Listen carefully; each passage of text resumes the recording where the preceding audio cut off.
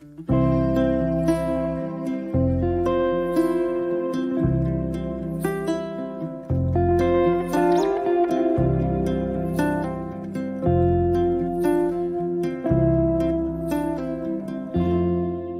welcome to University College Cork Global Speaker Series. My name is John O'Halloran and I have the privilege of being the interim president of University College Cork. I'm a proud UCC alumnus and we're really excited to have you joining us here this evening. Throughout 2021, we'll bring a series of conversations into your room from places afar. One of the great joys of online is, of course, that we can reach broadly across the world to enable great conversations to happen. In these conversations, we'll have someone facilitating the conversation, exploring both the challenges and the opportunities facing the world in which we're in today, whether it's COVID, whether it's climate change, or the significant geopolitical changes that are happening across the world. Each month, an expert from our global alumni community will discuss this topic, and I hope that you will find it interesting. And really what we're trying to do is to connect you across the world on these amazing topics. What we'd like to do is to explore during these conversations what has happened in the past year, what have we learned, what might we hold on to, or indeed what we might change and not go back to in this very difficult period for our history. What I'd like you to do is to enjoy this series, and I hope that you become inspired by the conversations. And I want to thank the speakers and our facilitators for sharing your time, sharing your expertise, sharing your encouraging and creative practice, and we look forward to having a wonderful series of conversations. Thank you for joining us today, and I wish you well.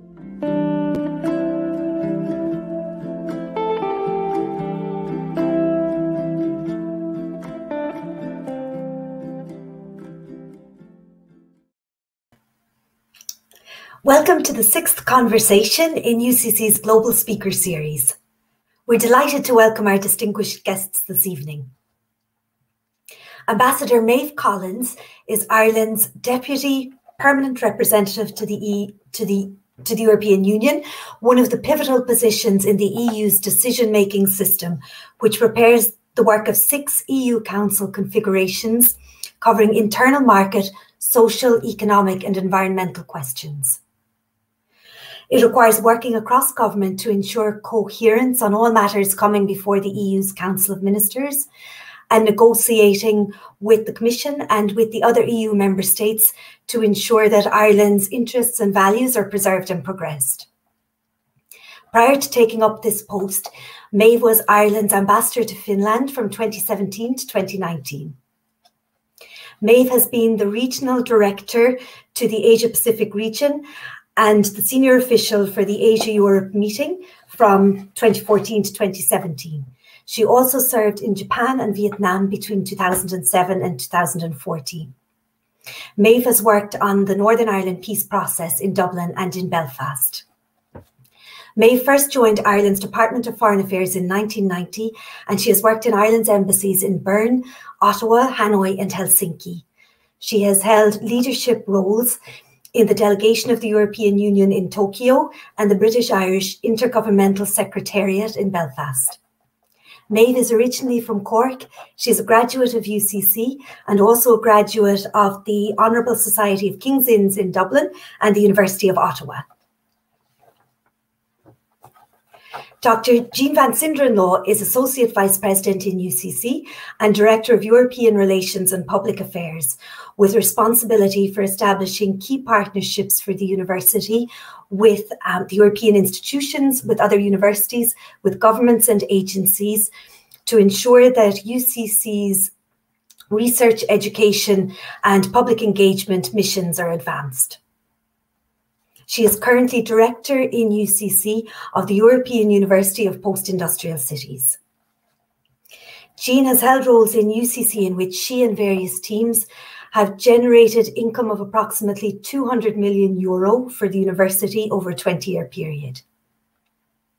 She was the Women Mean Businesswoman of the Year in 2010 and a founding member of the European Commission's Marie Curie Fellowship Association and the European Association of Research Managers and Administrators.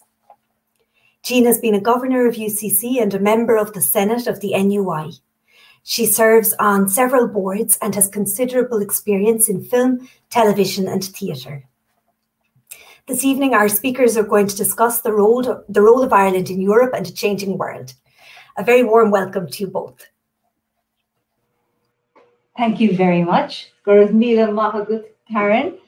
Agus Taford Road Maeve. Maeve is more in Ordumsa, they kind of and Sean Ranona. Lovely to meet you, Maeve. I was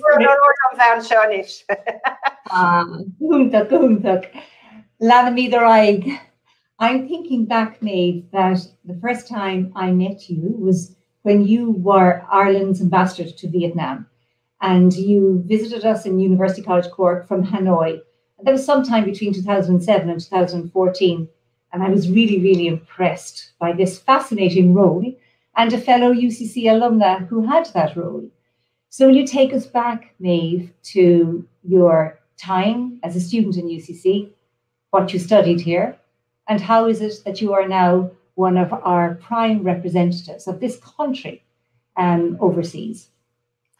Thanks very much, Jean, and it's a pleasure to be here this evening. As you said, I did law in UCC. I'm a Cork native. Went to school in Cork City in St Angela's up on the hill across town, and then studied law. During those studies, I became aware of the possibilities open through what was called the third secretary competition. Mainly because a guy who was a few years ahead of us in college, a guy called Michael Walsh, who was, I think, the auditor of the Law Society then, he had got accepted into the Department of Foreign Affairs. He'd been successful with the exam, and there was a tremendous chat in the college bar and the library and all around what this job might mean. And I do remember thinking, I could probably do that because I had languages and I already knew that I liked to travel and didn't necessarily want to spend the rest of my life in Cork or in Ireland. So now at that time, it was in the 80s and there was a civil service embargo. And the following year, there was no third secretary competition, and there was none at all really until 1990, when I was getting ready to do King's Inns. And as luck would have it, I was sharing a house with a couple of fellow students, and somebody brought home a sheaf of application forms for the civil service, because we were all worried about the prospects of starvation once we were called to the bar. So anyway, a lot of us filled in those forms, and I sat a series of exams and interviews, and I mean, I was quite innocent about the process, because even at the very final interview, and when they were phoning to offer me the post when I was on a summer job in Cambridge, it still actually didn't occur to me that I was actually going to get a real job at the end of all of this. But that's how it turned out. And I joined the Department of Foreign Affairs in 1990, still thinking that I'd give it a year or two and then probably go back down the bar or do something else. But I think the department is never dull, and I never have had a boring job, and you always, I think, want to see what happens next in terms of the issues and the files that you're following. And I enjoyed it, and I suppose, I grew up there professionally as well, so it's now really a second home in many ways to me. But you studied law, and there is no doubt that your degree is very important to you in the work that you do now. So, if you can, I think, explain in the first instance, you are an ambassador based in Ireland's permanent representation to the European Union. And of our 80 overseas missions, this is the biggest mission, the biggest representation, and representing Ireland's 5 million citizens and our role in the European Union. So the role you now have is a multi-relationship role, presumably, but clearly, because you're heavily involved in lawmaking, your degree must stand to you every day. Yes, that is true. The degree has stood to me in ways that I didn't really expect at all at the time. I mean, how would you really?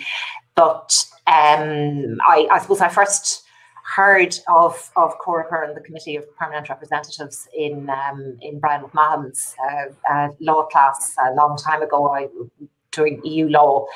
And then again at King's Inns, where it was also mandatory to take a course in. It was EC law then, of course, not European Union law.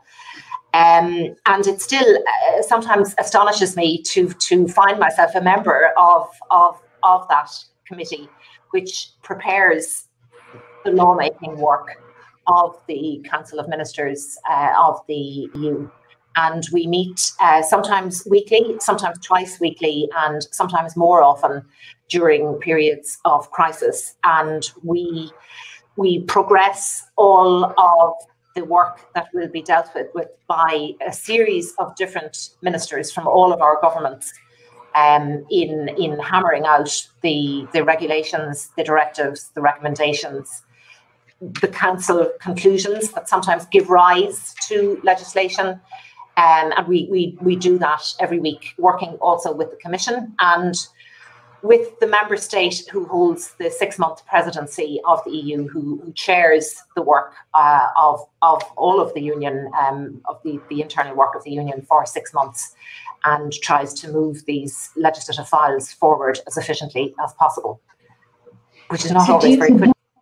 But I can imagine. But working with so you're obviously working with each of the European institutions. We work with the European Commission very closely, and also with the European Parliament, and that is something that certainly has changed a lot since I studied law with Brian McMahon, is the importance of the European Parliament in the legislative process. And we also work with what is called the Council Secretariat, which is a standing body of officials from member states which supports the work of the council and in particular the work of the presidency on its lawmaking activities and policy activities. And Maeve, what is the process of lawmaking? It is a complex one. I probably will not surprise you. It is governed by the treaties, the Treaty on the European Union, which assigns powers and competences to the EU as the member states agree. So the EU, for example, has and that would be really the Commission, which is the guardian of the treaty and really the engine of EU legislation in areas where it has competence. The internal market would be one example of where the European Union has extensive powers and competence. And the Commission, sometimes on the recommendation of the Council of Ministers, sometimes on its own initiative, can bring forward proposals for a legislation. And these are then examined inch by inch, word by word, by a series of technical working parties that are made up of technical experts from each of the member states. And they go through and negotiate line by line.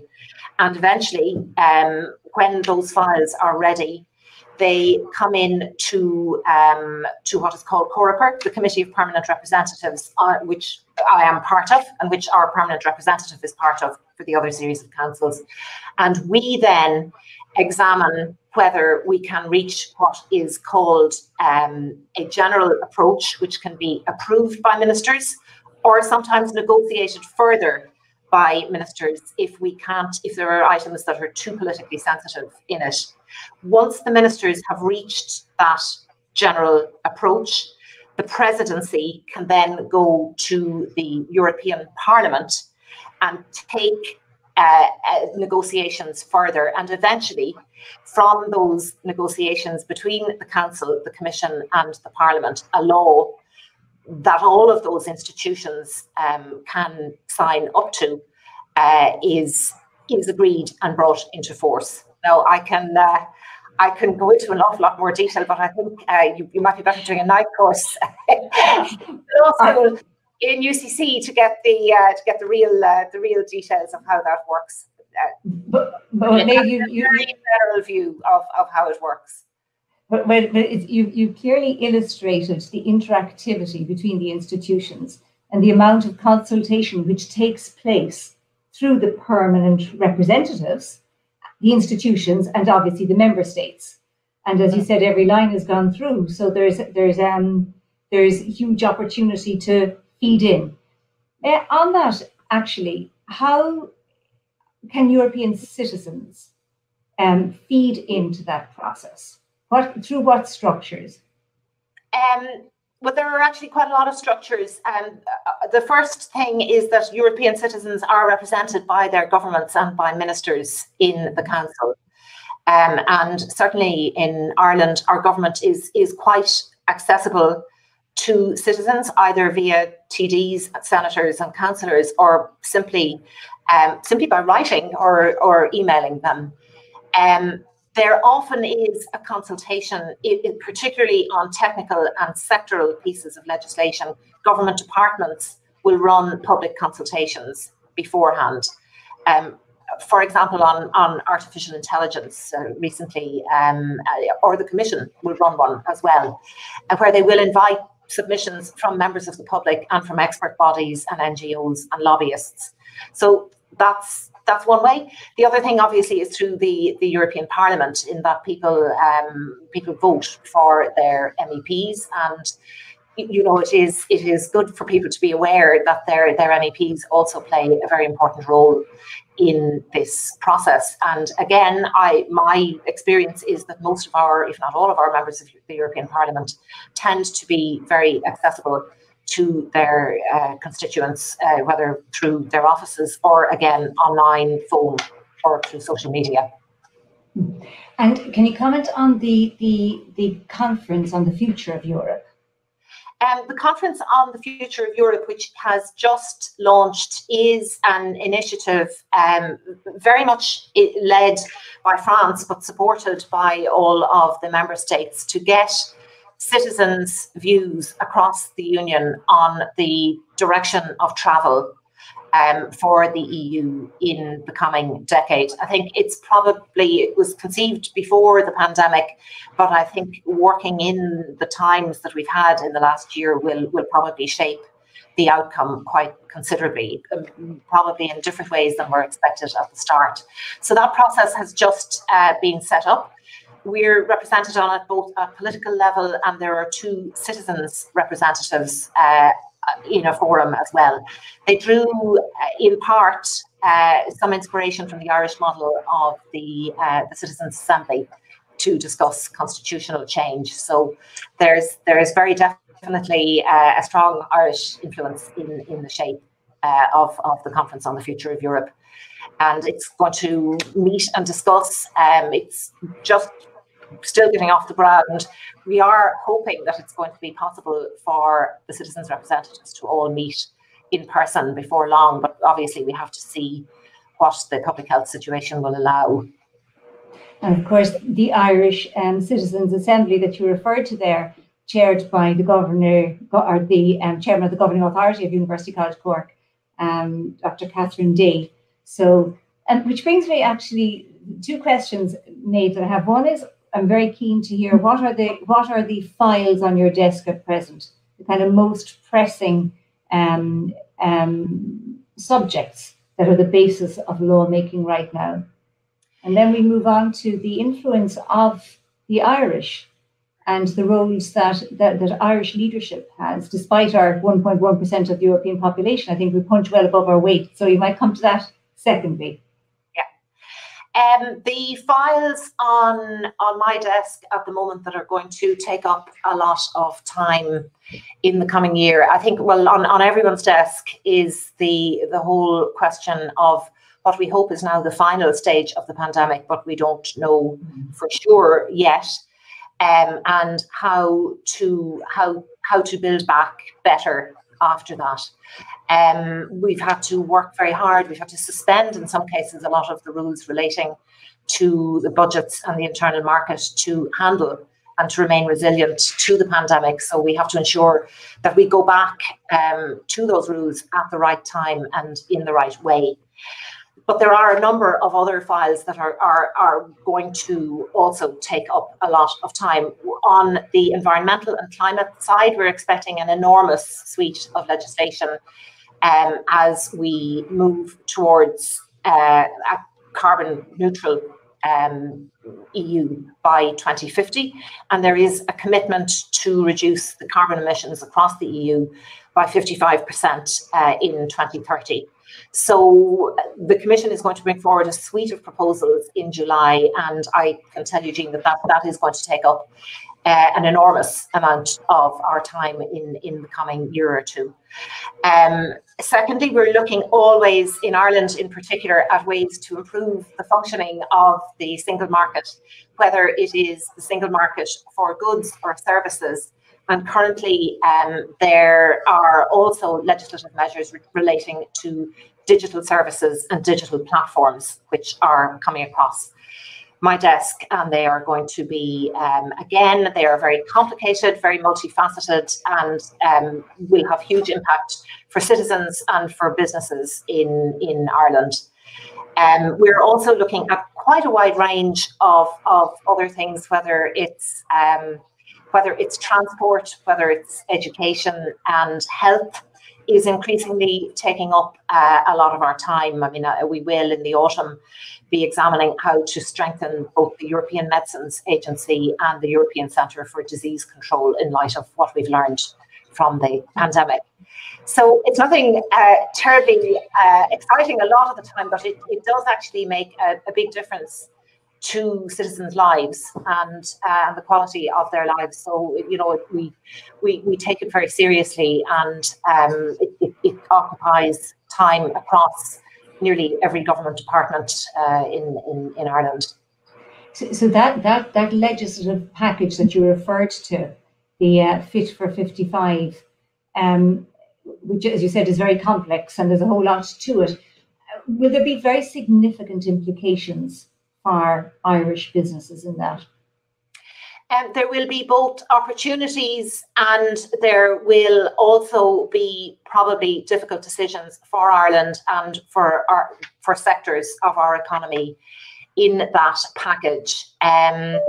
We will be, obviously, we don't have a heavy industry base, so we don't actually have a high emissions profile in terms of carbon, but we do have a high emissions profile on methane. So how we ensure that we fulfil our obligations is going to be quite a difficult question for us. There is a commitment in the programme for government, quite a number of commitments in relation to environment and climate and to land use and to re-examining how we use land in a way that can absorb carbon better and reduce the number of emissions. So that will certainly be part of it. But it encompasses everything from the circular economy, from green public procurement, to how we tax energy, which is also going to be a very tricky and difficult question for all member states. And also we will be looking at transport, how to incentivise public transport, how to ensure that the carbon dioxide emissions of cars are really greatly reduced and the carbon footprint of car manufacturing is so it's a big one. It's complex and far-reaching, you know, and you have very significant changes, even when you refer to public transport and incentivizing it. You know, to see a major shift in that in this country would be very significant and indeed very welcome. Go back to that just question of leadership, Irish leadership in Europe. I think we're doing well with some of our representatives. In other words, you know, as we were chatting about, you know, the Eurogroup, that's headed up by Pascal Donoghue, and our Commissioner, Mairead McGuinness. So as a small nation, I think we are doing well in leadership. Would you agree, Maeve? I would agree. I think that Ireland has generally a very good track record of what we have contributed to the EU institutions.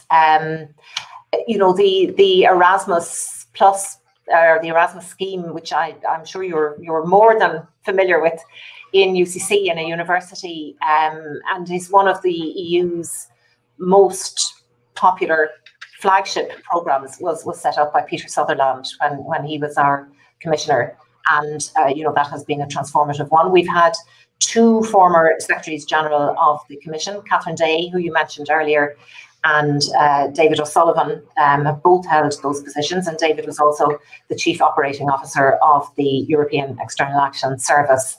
So we also have a lot of other Irish citizens and graduates in the EU institutions doing very good work, who are obviously not as high profile or publicly known. And I would at this point just plug the government's EU jobs strategy, because we are facing a demographic cliff in the coming years as some of those Irish officials begin to approach retirement. So the government has just launched a strategy to try and improve the proportion of Irish people in both the European Commission, the Council and the Parliament. And I would encourage anyone who is interested to check that out on the Department of Foreign Affairs websites. And there are a very wide range of jobs available, whether you're a pharmacist, a lawyer, a vet, a linguist, an economist. There are huge opportunities to serve the citizens of this 450 odd million person union that we have. And Maeve, how is it that there has been a drop in people seeking careers in Europe? I think, Jean, there are both probably positive and negative reasons for it. Firstly, the union enlarged quite a lot in recent years. We have had new member states joining, so specific competitions were held to recruit citizens from those member states to ensure that balance of nationality remained in the institutions. So there wasn't as big a drive to recruit citizens from the older member states. I think, secondly, which is another positive, that the range of jobs available to Irish graduates with languages and skills in Ireland and even outside the EU has increased enormously in recent years. And then maybe on a more negative sense, I think we have maybe not done as much as we used to, or not as much as we should have, on foreign language learning in particular, and on awareness raising of how the union works, what it does for citizens, and why it is a good idea to speak at least one language other than your own. Mm-hmm. And you spoke what the union means to people and what it has done for us. So we're almost coming to, I think, 50 years or so since we joined in 73. So if you were to and it's a pivotal moment, you look at it, 50 years later, where are we going next? So to ask you, what is the future for Ireland in the European Union? And also the great benefits of having been a member? If you were asked my personal view, one of the great benefits that we've got has been equality between men and women. I think our that was accelerated enormously by our membership of the EEC. And for me, that would be probably the one thing that I would immediately think of. Of course, there are other benefits. So the access to the single market for Irish exporters and businesses has transformed our economy. And we were, I suppose we were forced in a way to modernise and to review and to update our legislation over the years. That wasn't always easy, but it undoubtedly has been of huge benefit. I think from the point of view of the environment, again, we are not in anything approaching a race to the top, the bottom. We're more like in a race to the top for the EU to be, the most environmentally friendly and the best for environmental governance and regulation. And I think it is very, very much to our benefit that we are part of that. As regards what the future holds, I would hope that what it holds for us is a union which continues to have peace and friendship between all of its member states, that continues to adhere to democratic values and to inclusion. I would very much hope and expect that it will involve not just prosperity for its citizens, but for a shared prosperity for its citizens, that we continue to do more to ensure that those regions which are not as well off as we now are benefit from membership. And I hope that we will be known as a country, or rather a country within a union, where standards of education, standards of health, standards of democratic participation and social safety nets are very high and strong. So that's certainly, I'm speaking now not so much as a diplomat or as an ambassador, but certainly that is what I, as a citizen of the European Union, want for its future. And of course, to the conference on the future of Europe are listening to this. And Maeve, if you think about it, during the pandemic and the ability, that we were part of the European Union, the negotiation for vaccines, yes, that has had a very significant impact. Yes, obviously. It has. Well, I mean, it has, of course, been an enormously difficult and painful year for, everyone, and obviously some far more so than others. And it has seen the European Union at the heart of progress on this, and also obviously not without controversy as well. I certainly think that without having the muscle of the European Union to negotiate the purchase of vaccines, it would have been very difficult for a lot of the member states to negotiate the prices and the access that we got to the vaccines, and to be able to roll out those vaccines as we have done. And I think that is something that will certainly stand the test of time. I also think it's important to note that the EU has not blocked the exports of any vaccines. We have continued to export vaccines, and we will continue to share vaccines with countries that need them, and that is every bit as important as vaccinating our own citizens. Also, I think in terms of vaccine development, we've seen some of the benefits of massive investments in research and education. Just thinking, my own vaccine has been the BioNTech, the German-Turkish research, which led to the Pfizer vaccine. And we've also seen the benefits of academic research and collaboration, and industrial research and collaboration with, for example, the US, again, on the mRNA vaccines, which has been crucial. And I would have to say the US venture capital environment as well, which allowed a lot of those vaccines to be developed and go forward. So, on that note, relation to education and research, to be connected across the union is very important, and then for the union to be connected across the globe. Yes. The future of the European higher education area, or the European research area, there's a lot of talk and change afoot. Does any of that come across? Are you involved in any discussion? Not so much discussions, but I suppose council decisions, recommendations to the Commission, and so on. They are obviously part of your concern as well.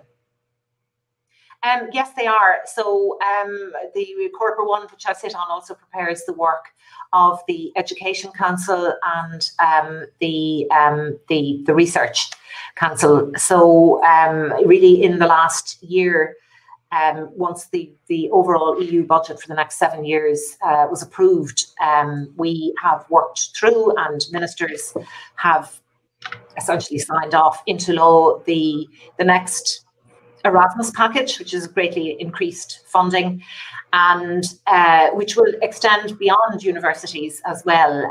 It will extend to an extent to secondary education, but also to vocational and technical education, and to improved linkages between teachers and professors on their development. And we've also approved the very big Horizon program, Horizon Europe, which is huge funding for research, and very prestigious research, and research that is founded on the principles of collaboration and centres of excellence across the Union. And of course, there's also stimulus in there for us to engage outside of the Union and with our global partners. So, absolutely, I should have said that. There certainly is, and that is also a very important part of it.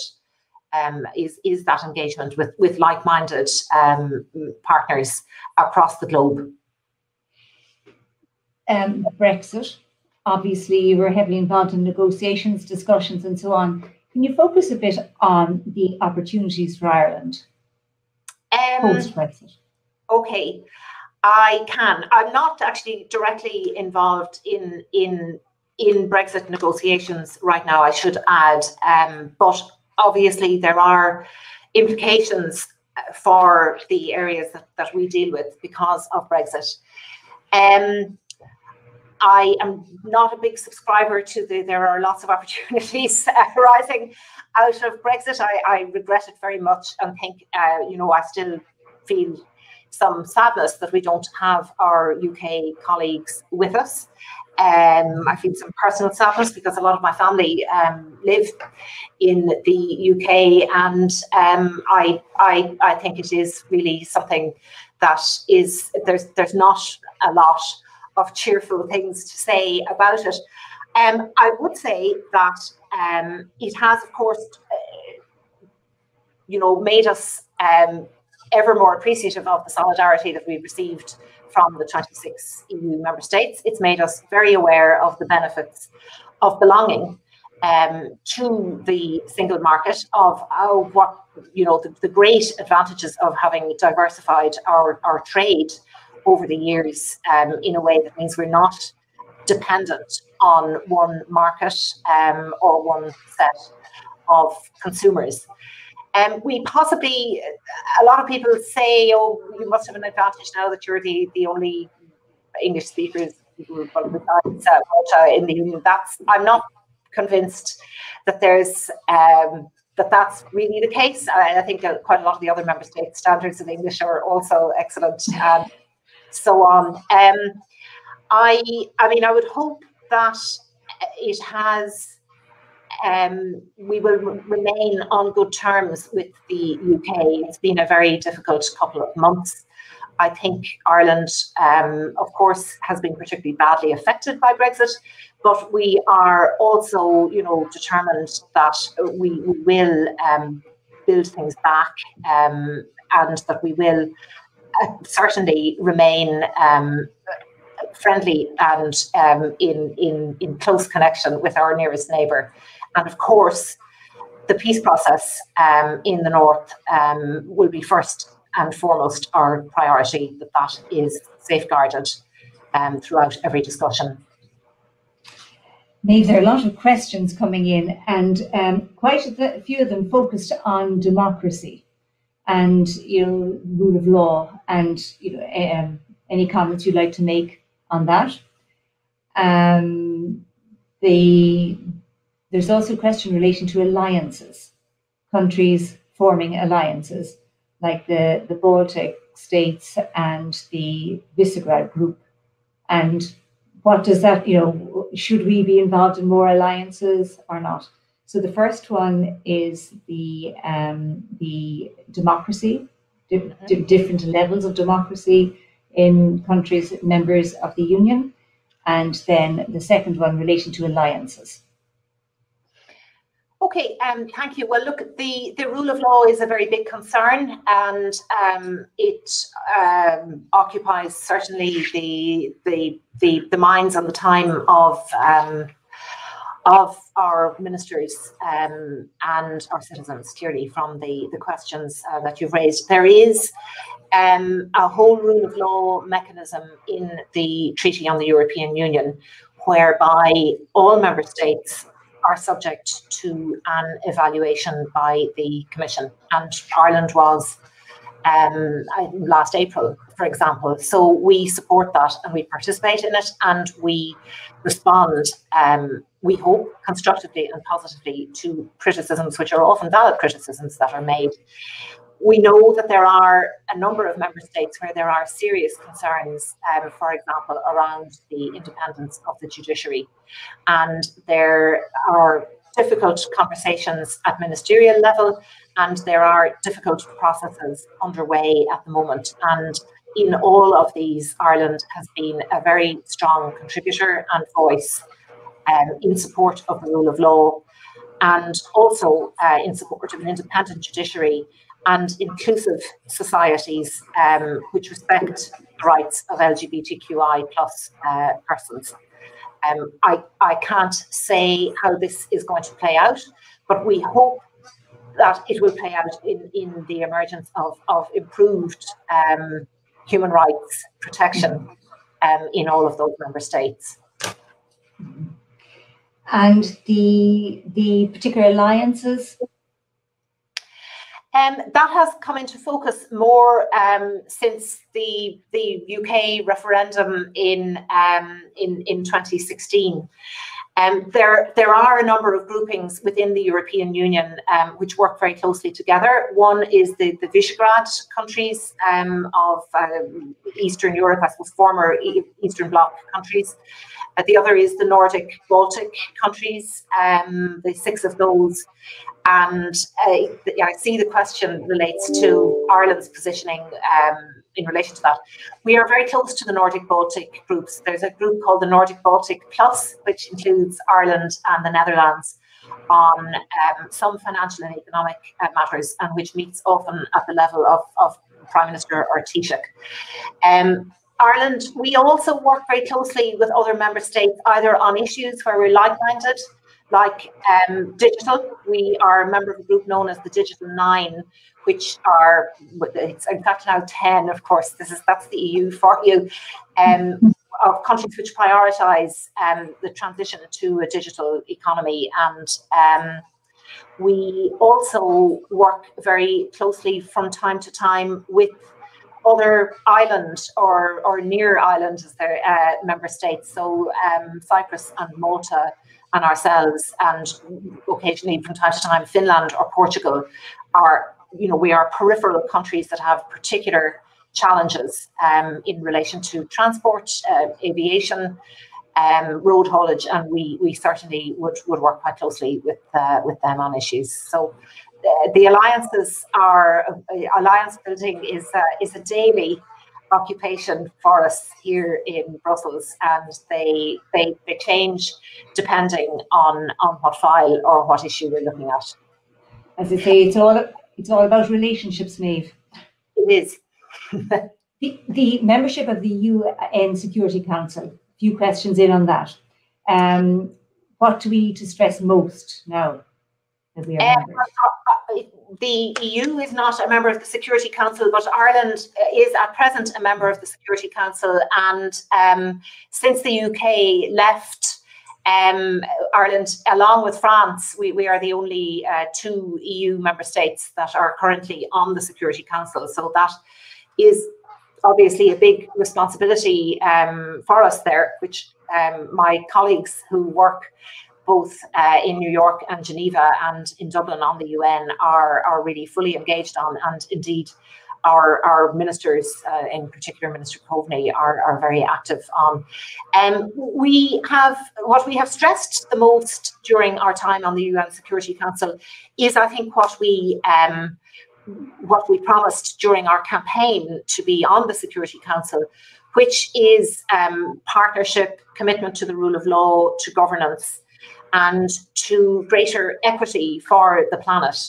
So, and we are also working on a number of quite important files there. So the Syria question, for example, we are a pen holder on, and I know we have been very active on the the events in Ethiopia as well. I should say at this point, though, that I am not a UN expert or engaged on anything to do with our SECO campaign, and but I'd highly recommend you ask another one of my colleagues, perhaps, to speak to you about that. Our permanent rep in the UN.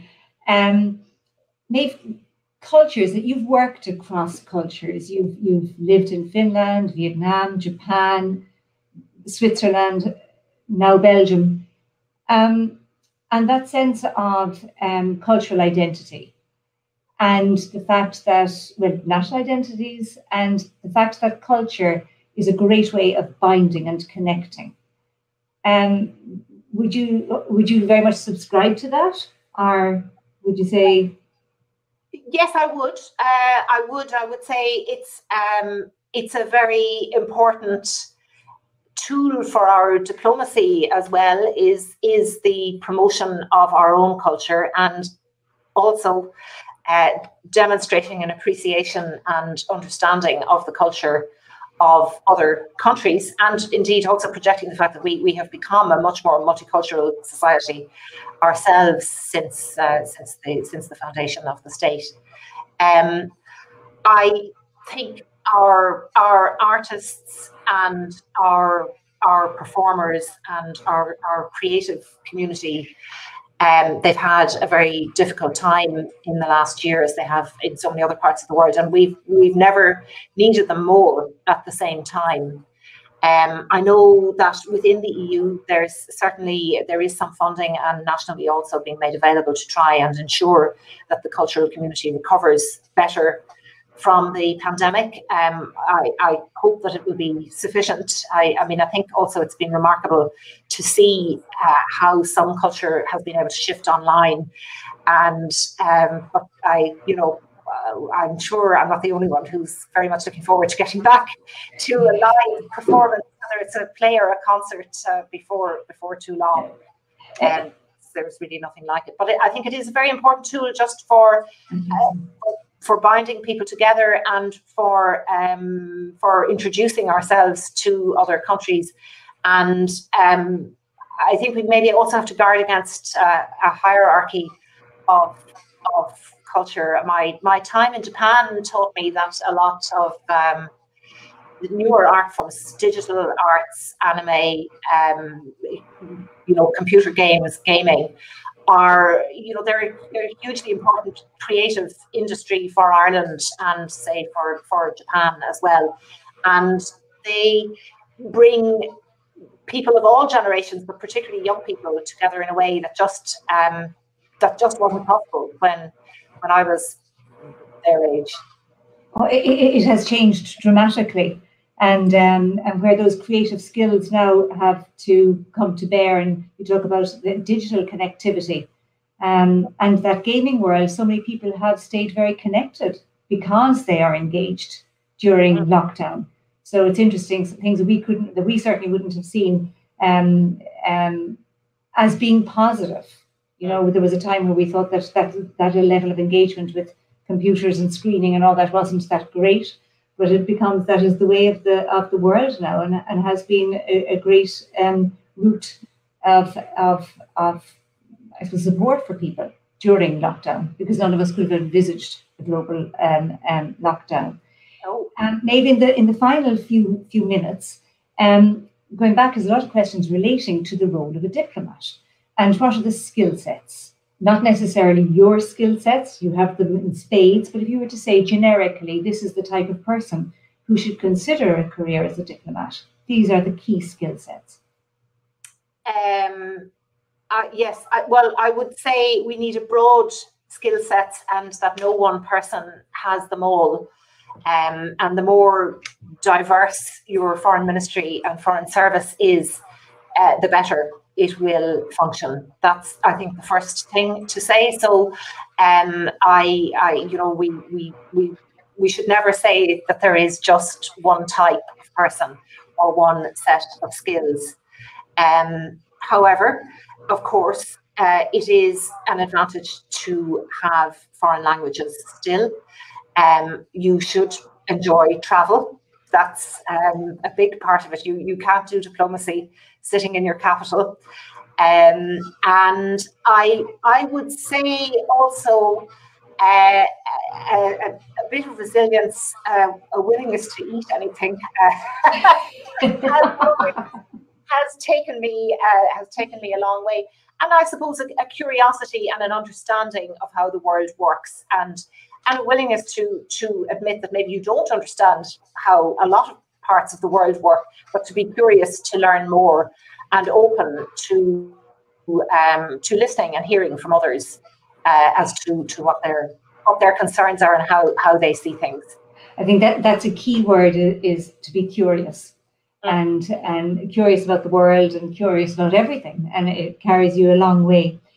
My final question, Maeve, is a big one really, but Europe's role globally. So as a bloc and in a global context. Can you comment on the future, the importance of that? I can.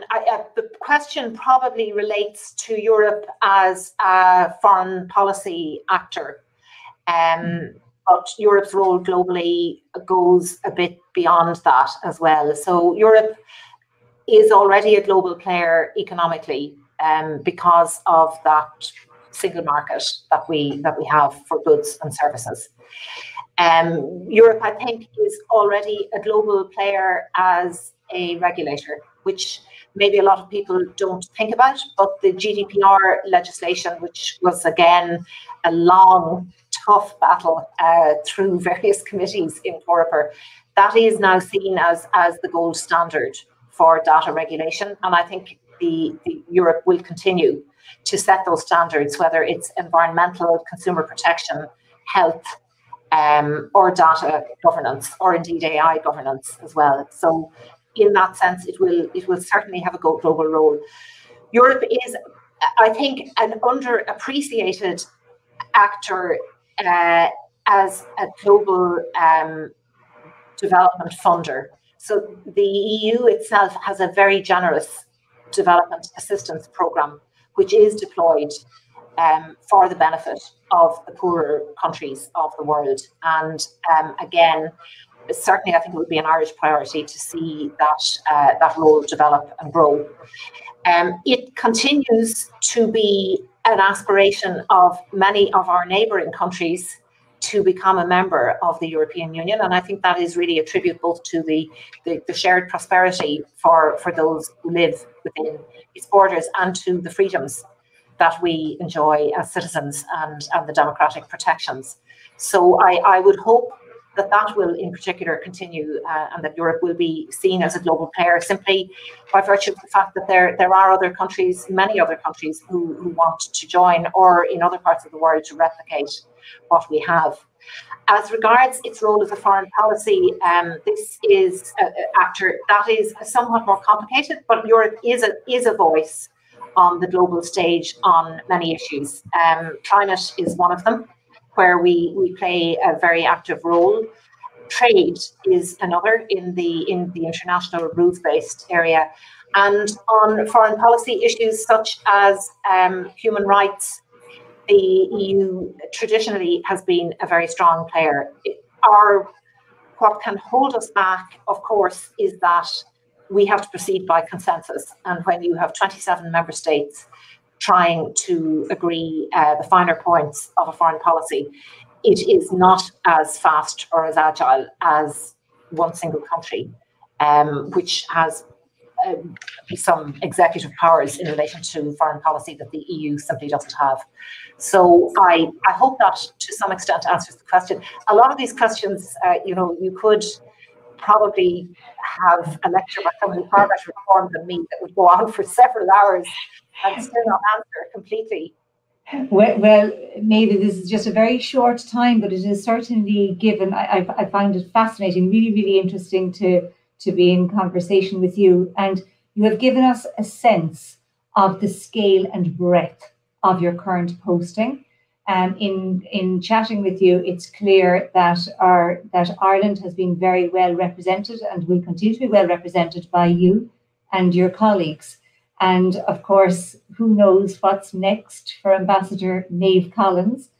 But for the moment, just on behalf of University College Cork, of which it is very proud of you as an alumna, I want to thank you, and on behalf of the listeners, for taking the time to have this conversation and to wish you continued success.